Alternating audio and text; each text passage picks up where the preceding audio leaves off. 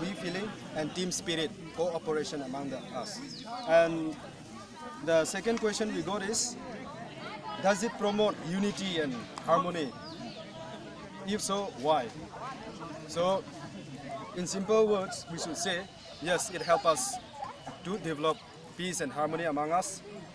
So we get through group activities, it brings unity. Being together with different tribes, being together with different personalities, we develop personalities. We have got chance to interact with the other culture, people or different personalities, and we assimilate their cultural and all this way of life. And it also helps us to postulate coordination.